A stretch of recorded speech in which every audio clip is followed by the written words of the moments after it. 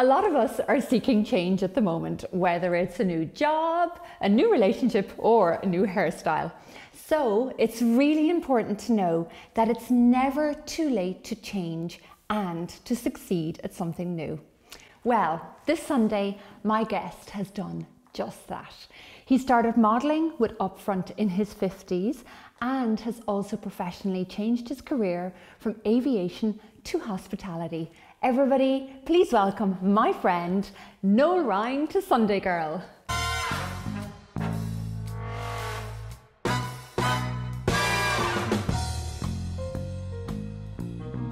Sunday Girl. Noel. Hello Orla, lovely to see you again. How are you?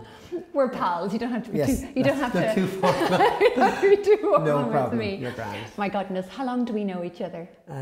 Over 20 years. Over 20 if not more. Can you remember when we met first? I do. I remember we met through the aviation industry, and I remember you asked me to go modelling for you. That's right. So I think from my recollections, we kind of met about 20 years ago. We worked on a number of really exciting projects together over the years. And I remember about, oh my God, more than 10 years ago, kind of really spotting your own qualities in terms of how well you interact with people.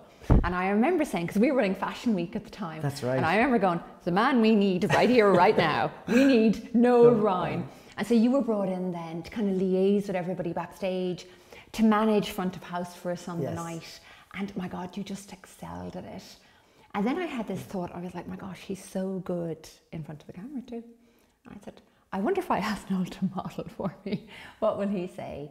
And because the whole profile of modelling has changed so much now, in that, you know, the modelling world is into relatability and diversity and celebrates age, I said, you know, Noel Ryan would be perfect. And I picked up the phone and I said, hey Noel, would you like to model for me on RTE? And most people would actually go, oh, they'd have a little kind of an internal wobble. But you just said to me, I'd love to. No problem, Orla. And can you remember your first show in RTE? I remember it very well. I remember driving to Cork, and I remember texting you to say, Orla, I'm leaving for Cork now. I was so conscious of being on time and stuff, and to be there on time, especially because it was RTE. And I remember modelling with Glenn Williamson, David Niblock, Pat Mulcahy and Shin Hayes in Cork, and they were so good to me. Great models. And we had a great day. I really enjoyed it. I think you were with Maria Kelly, the stylist, that day, weren't you? That's correct. Maria Kelly was the stylist. She was really good as well. And we had great fun, and a little bit nervous, wasn't too sure because I hadn't done it before. But I was excited at the same time to do something different. And because we were good pals, I was delighted to help you out as well. And took to it like a duck to water. Like a duck to water, because I remember I was at a meeting and I remember desperately trying to get out of the meeting so I could run home and watch you on the telly. And you came on at about, I think it was about 4:20. Yes. And out you came and you did the turn and everything. And I watched you and you were just so cool and confident. And wow, I was proud to represent you. Yeah, no, it was good. It was a great day. And you look at then, the client was delighted with you. Yes. And the stylist, Maria, was delighted with you. Yeah. And then you started getting ongoing bookings. So you kind of went from never being on television or modelling to suddenly appearing on, you know, Ireland's most watched afternoon programme and confidently modelling for brands. Yeah. It was fantastic. It was. Yeah, it's a great confidence builder, definitely. You wouldn't want to be shy doing it, and it does help your confidence to go and have to do it, whatever, and get you to step out of your comfort zone. But you also learned very quickly, you know, how to do what we call the turn, which means you go out and you do a turn. Yes. And also how to show the clothes really well. Yes. How to show, you know, the internal lining of a jacket, or how to show the trousers. Yeah. And so how to, because I always say to models, you're not there to show yourself. You're there to show the clothes, that people buy the clothes and can relate to you in the clothes. Yes. And I really think, you know, that's what you did so well. But that was the training that you gave us, in fairness. You did train us very well, and the other models would have shown me different things as well, Dave and Glenn. Yeah, I always think the great thing is that models are the best trainers, really, because they actually do it. Yeah. And they can show you the little kind of tricks and, you know, everything that makes it look so seamless on screen. And then after television, of course, you went on and you did an awful lot of commercial work. So you've done commercial modelling shoots as well? I've done quite a few with yourself again. You've done ads as well for hospitality. Yeah, the ads with various industries, with various companies and international companies as well. We've done loads of shoots and stuff like that. And it was great, it was all experience, and again, it's a great confidence builder, and you learn the trade, you learn how to pose in different ways, whatever, and how to change up shots and make it all look very natural and stuff like that.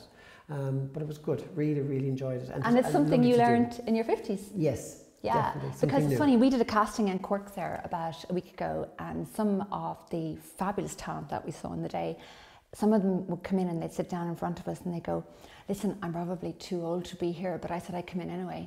And we would always say back, no. You are not, there's no such thing. That is gone now. You are never too old.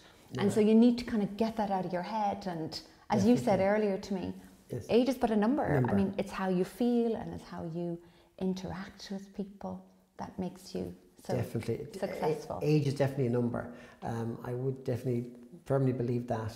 But it's important to try something different at any age at all.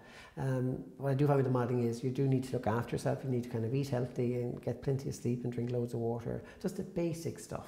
But it does help and it does work when you do all of those things, because if you're on camera, on TV or doing a shoot, you just need to look your best. And when you look your best, you feel better anyway, and you'll perform better and you'll do a good job. And of course, you're a swimmer. Is something else you took up? Yes, I took up... and not just a regular swimmer. It doesn't go to the pool. I mean, you swim... I do open water swimming. Open water for miles. Do you do it every day? I do it every day. I'm in a challenge at the moment, and that is my aim is to swim for 365 consecutive days.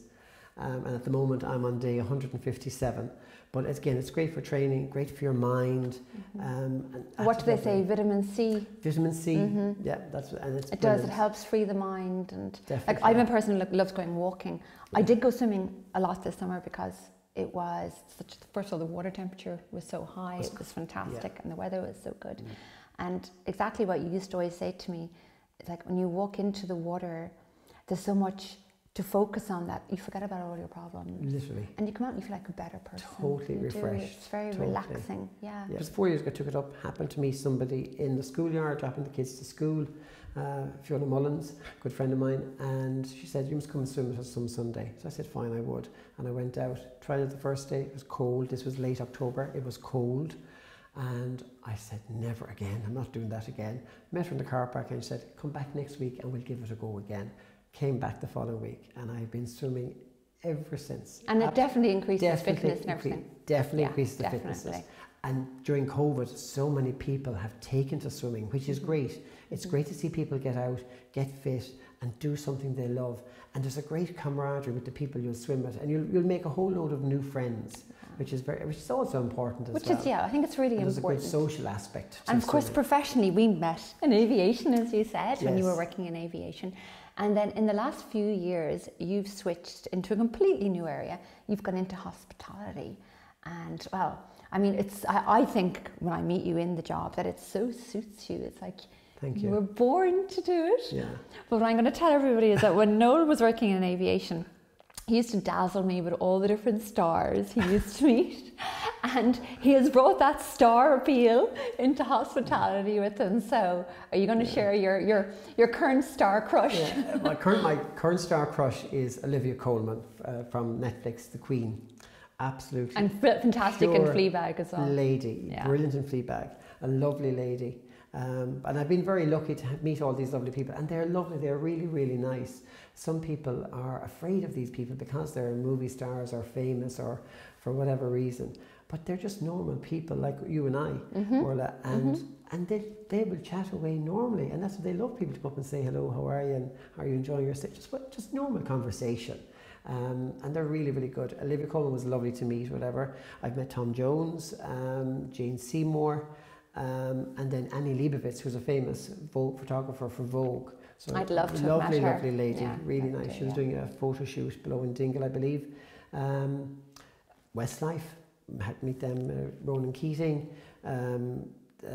loads of other people as well that we just down through yeah, the whole. years. Like, I remember seeing your wall of fame, Yeah. Noel and all of these stars. And of course, our famous Don O'Neill from Ballyheigue. And of course, Don. Sean passing back and forth all the time, flying Great back and friend forth to to New us York. both. Good friend of both Great of us. friend to both. Michael Fassbender, lovely guy, really nice and very, very warm and welcoming, and dying to have a chat. And very proud of his Kerry heritage. Oh, very much so. Very proud of Kerry, and would always speak highly of it whenever he's abroad and promoting it when he's away. So Noel, I mean, you just exude kind of a positivity and a happiness. No wonder they all want to chat to you. But look, I think your story is a story of somebody who has, gone through life, always sees the opportunities as they've come along, and is not afraid of the big change, is not afraid of the word change. No. So people now watching this at home who are kind of saying to themselves, look, I think it's time for change, or I think it's time that I need to challenge myself and try something new. What advice would you give them? Well, the first bit of advice I would give you, don't be afraid of the change. Definitely, because we all have a big fear of what if, and what if I don't do this, or what if that. So my advice is literally don't be afraid of it. Just take that leap, but research what you kind of want to go into, and once you know that it's something you really want to do or to try, then just go for it. Give it your best, and that is the best bit of advice I can go for. Just take that leap of faith and give it your best shot. So believe in yourself. Believe in yourself, definitely. Noel Ryan, thank you for that, and thank you for joining all of us here on Sunday Girl. And from both of us, we wish you an inspirational and great week.